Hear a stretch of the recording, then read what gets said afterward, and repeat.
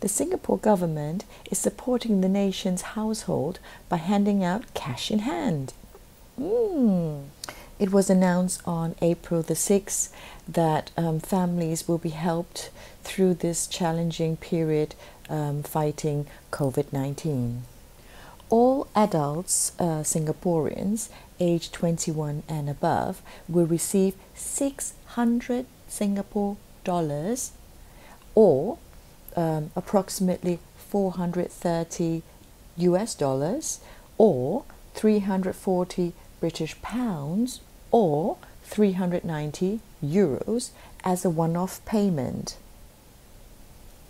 Singapore permanent residents and long-time pass holders will receive a one-off 300 Singapore dollars as a solidarity payment. No applications is needed for anyone.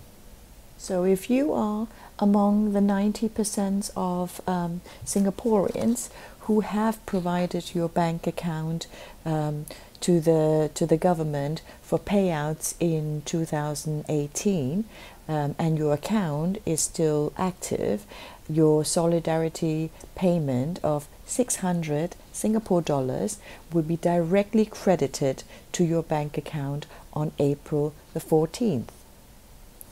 The small remaining groups of Singaporeans who did not provide their bank details will receive a check mailed to their NRIC, which is the identity card, registered addresses. The $600 solidarity payment will be settled in stages beginning from April the 30th.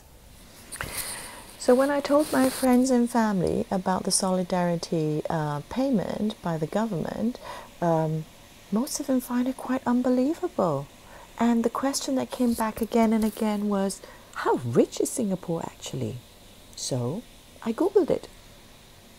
According to Google, Singapore ranks third if you search for 25 richest countries in the world. And why is that? Singapore is an important shipping point connecting much of mainland Asia with the rest of the world. Singapore's economy, which has a GNI per capita of 82,500 something, and it is one of the most business-friendly places in the world. Now, on this list that I found of the 25 richest countries in the world, Switzerland ranks 11th, Austria ranks 19th, and Canada ranks 20th, and France ranks 25th. But USA, Germany, and UK did not even make it on the list. Well, in case you're not aware of it, there are actually over 183,000 millionaires in Singapore, and 1,000 of them are super crazy rich.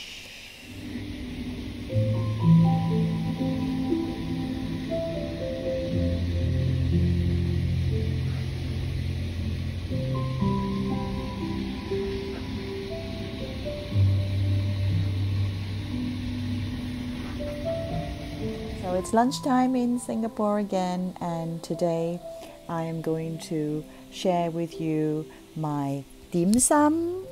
一個人飲茶, table for one please.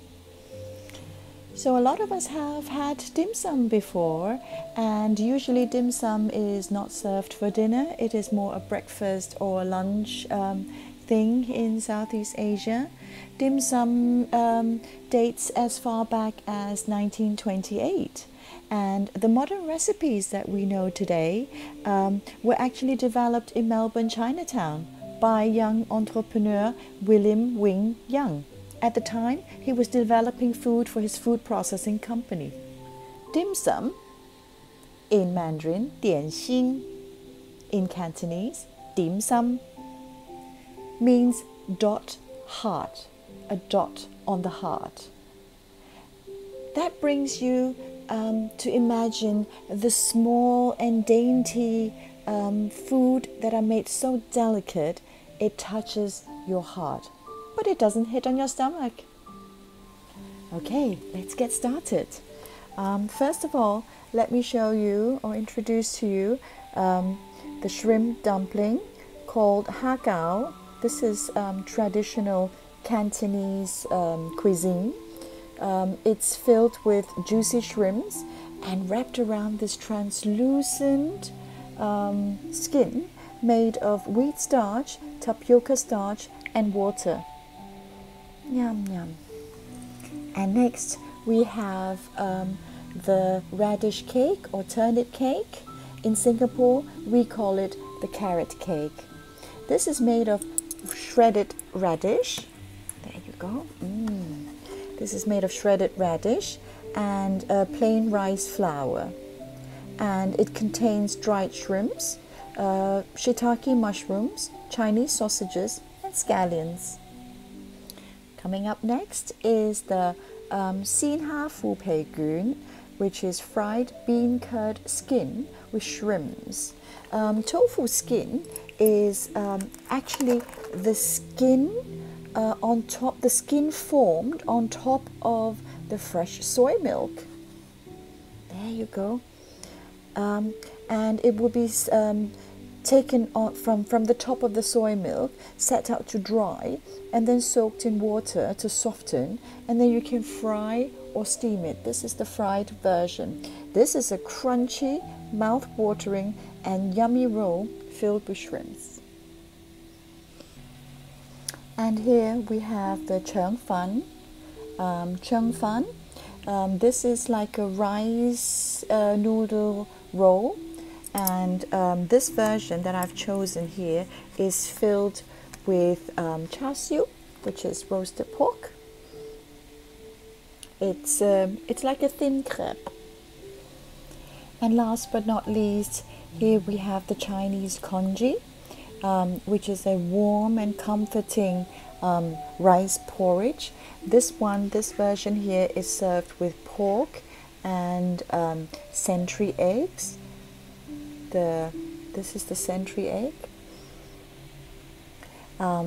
Yes, it may not look as good on camera, but it's very, very delicious. The version filled with century eggs and pork makes this a flavorful, savory dish. This is comfort food for me. For some, it's mac and cheese or chicken soup. For me, it's congee.